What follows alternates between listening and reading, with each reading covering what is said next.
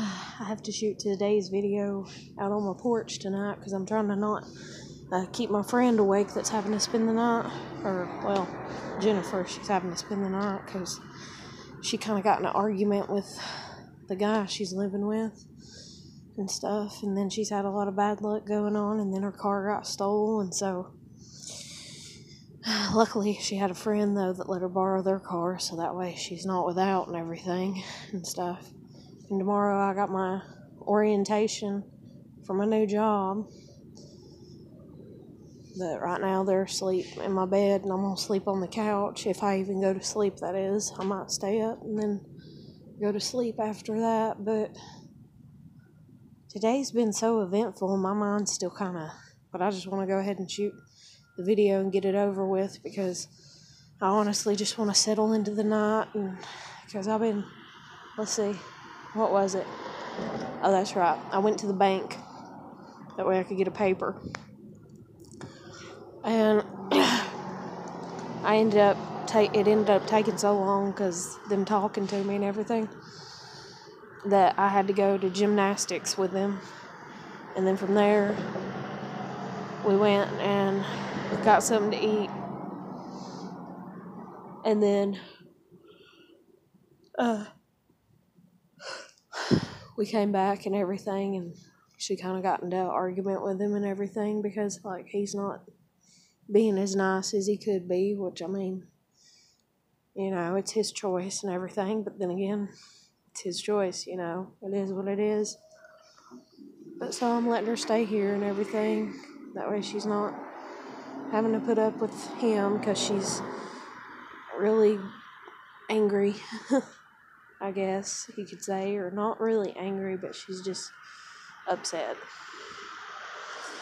But anyways, I'm actually just going to go ahead and shoot this real quick little video and go ahead and end it here and everything, but yeah. And then she texts me or whatever, and she's like, I feel like I'm being punished. I was just like, no, like, you make decisions in life and you live with them. You're the one that makes decisions, you know. That's one thing that my grandmother always said to me. And as a matter of fact, that's another thing too I was going to talk about real quick. I'll go ahead and spit it out. I called my grandmother because it was last night that she found out that her car got stolen. And so I was like, oh, you know, it'll be all right and everything. And I was like, you know, we'll figure it out, or you'll figure it out. It'll be all right. And then I was like, well, is there anything I can do? You know, and I know my options, you know, and you got to be adaptable as best as you can. And so I was just like, well, one of my options is to maybe actually flat out ask to borrow my grandmother's truck. And so I called her and asked her, and she said she'd think about it and see what she could do and everything. But I've been asking to borrow that truck for about 7 damn years now, and she ain't let me do it before, so, or however long that they've been driving it. I know they've been driving it for a long ass time. Yeah, 7 damn years. Oh. Are they? Yeah. Did you have my acetone here? Yeah, it's still, okay. Yeah. Hold on 1 second.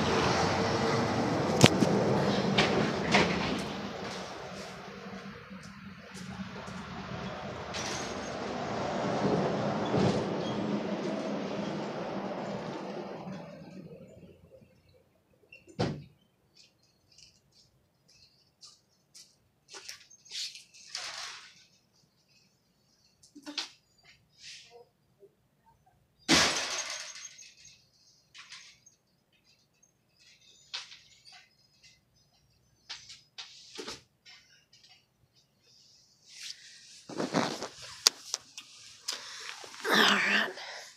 But, my grandmother, she's always been one to be like, you make decisions in life and you live with them. And I agree with that. I really do. You make decisions in life and you live with them. And you just try to stay on making good decisions is the best way I can word it, in all honesty. And that's even like my family dealing with me and stuff. It's kind of like, okay, they don't want to help me as much as they probably, in all honesty, could. because they're tired by the time I come around needing help. They don't have time and stuff, and so I just get the leftover bits and pieces. I make do with them, and then they want me to be as nice to them, I guess you'd say, as everybody else is. And I can be respectful, but when they disrespect me and they treat me worse than other people, I just can't. But anyways, so, yeah. I called my grandmother and asked her if I could borrow the truck. She said she'd see what she could do. I might try to call her back in another day or two. I might just leave it alone and not call her no more. But I'm just, trying like everybody else and trying to keep my life together and trying to, make the best decisions I know how and trying to figure out how to be independent and come about being independent and everything. But, I don't know.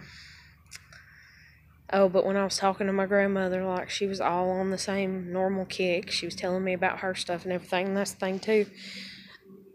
She said to me, she mentioned about my Uncle Richard. She's like, oh, yeah, your Uncle Richard was the only one that cared about you. I've never really expressed that to anybody in my family. I've only expressed it on a YouTube video. So, people are talking. But I was just like, whatever. And then that's like her even asking about me being at my old job. I know she knows that I'm not working. I know she knows it. I wish she would just admit it. But instead, she's going to ask me questions and be like, so what time do you go into work? And I was sitting there and I was like, late? Because I'm still going to be working the afternoon shift or whatever, or the late shift at my new job.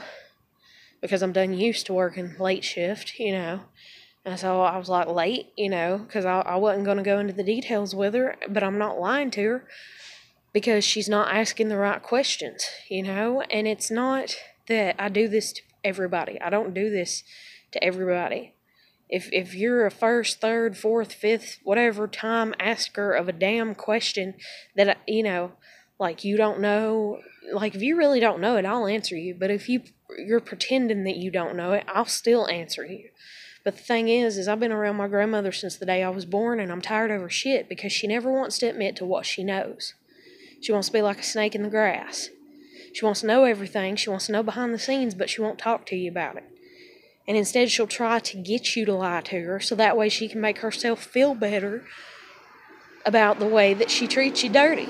Because my grandmother, I hate to say it, but she's very two-faced. She's a Gemini, though, so they got the kind, sweet twin, and then they got the evil one that'll lie and manipulate and all kinds of stuff, and, like, boy, have I seen it, because, like I said, she's the one that pulled me aside whenever my dad was beating me and stuff, and, like, told me that I better not tell anybody at school and everything.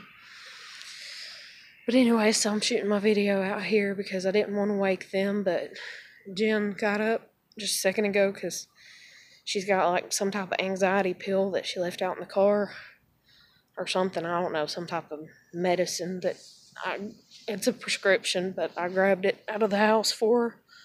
And she says she's got to take it because if she don't, it makes her feel real bad and stuff or whatever. But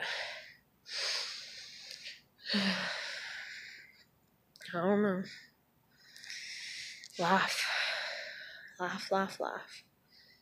But you keep getting up, you keep doing your best, you keep putting your best foot forward, and that's all I can say for anybody. And if anybody wants to chat, they can hit me up on my Facebook Messenger. If you like my videos, like I've said before or whatever, you can, comment, share, like, or subscribe. If you see it'll benefit anybody for as far as helping them out and letting them know that they're not the only ones struggling and having it rough and all kinds of stuff.